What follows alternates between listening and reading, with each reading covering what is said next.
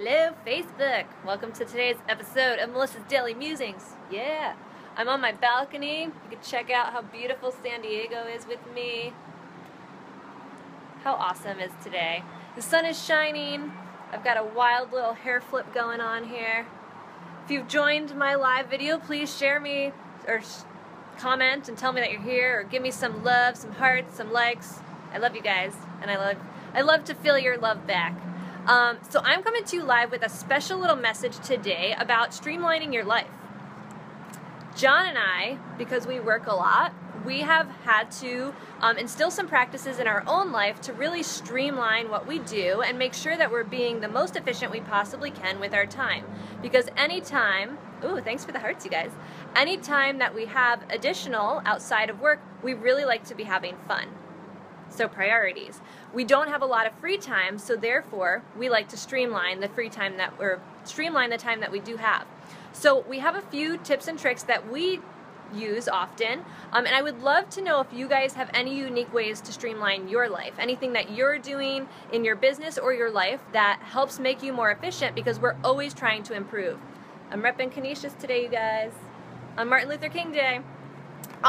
So I'm going to start out first by just some working from home tips.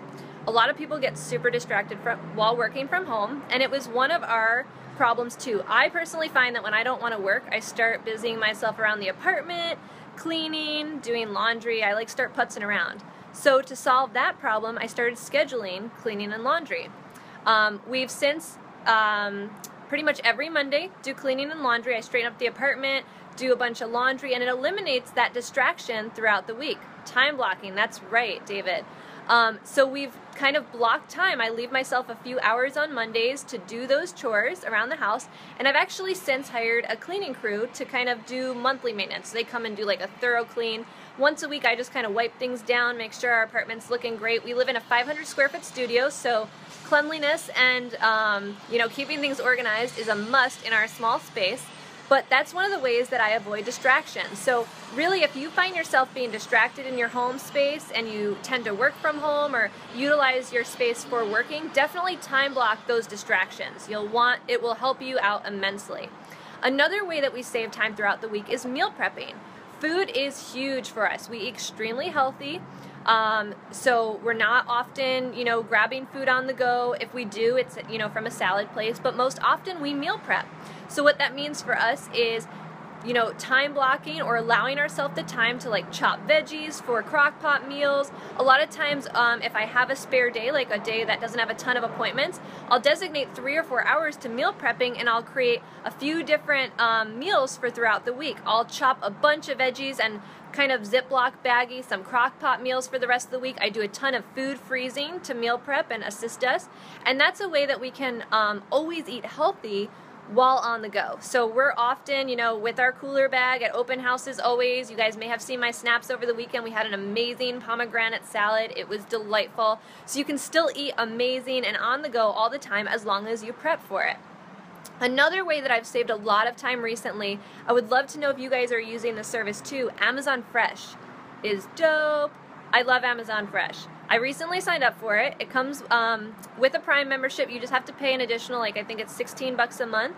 But my groceries get delivered to my door. I have not been to the food store since about October.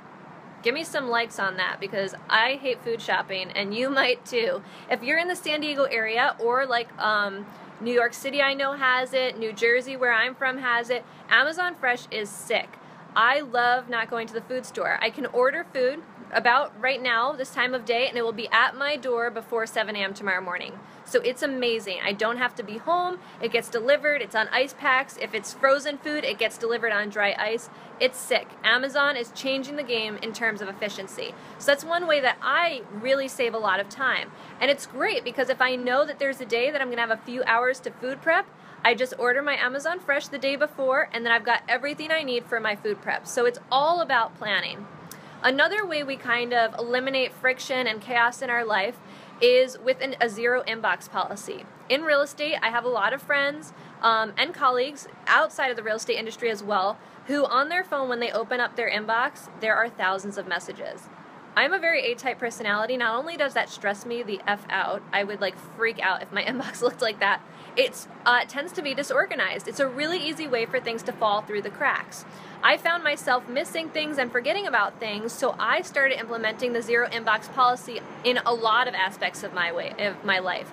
Not only my email inbox, but my text messages, my missed phone calls. If I have a notification on there, I don't look at it until I have time to respond to the call, and I do so within 24 hours. If I have a text message that I don't have time to respond to, I leave it as unread, and I respond to it within a few minutes when I have the chance.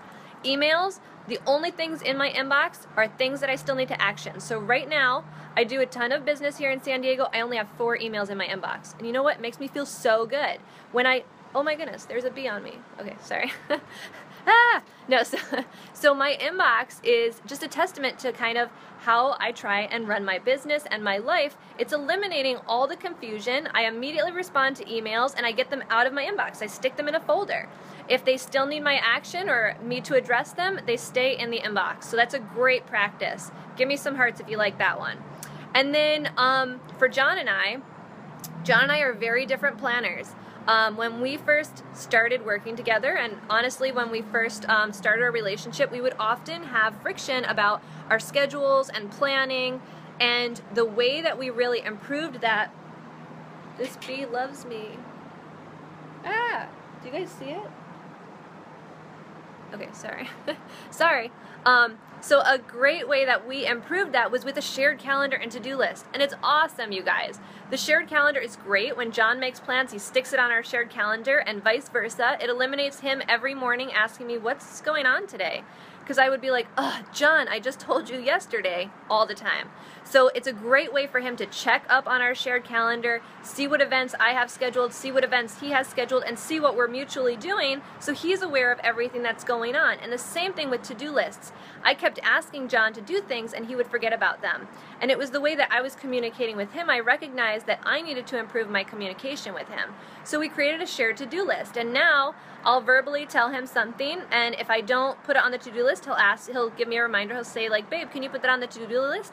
Or I'll just go right into his to-do list and add it to the to-do list. So, and vice versa. He does the same with me. So it's just creating systems to eliminate the friction in your life, streamlining the process, making your life more efficient so that any free time that you have is not frazzled and chaotic. It's just seamless and you can have fun in that time. So I'm so glad to share these tips with you today, guys. I would love to know how you're streamlining your life. If you do anything that I'm not doing, if I could be doing anything better, I would love to hear it. I get tips and tricks all the time from people. Honestly, Amazon Fresh was the suggestion of a friend, and I tried it, and I have not looked back. So I would love to know, how you manage your work, how you manage your inbox, if you're doing anything different than I am, if you and your husband or your significant other. Hi, John. He's watching me right now. Give me some hearts, you guys. But yeah, would love to know what you're doing. Would love to know if there's anything that I can be doing better, because I'm always trying to improve myself. That's my episode of Melissa's Daily Musings for today. Hope you guys have a wonderful Martin Luther King Day. If you're taking off, I hope you're enjoying this beautiful weather here in San Diego. And I will talk to you soon.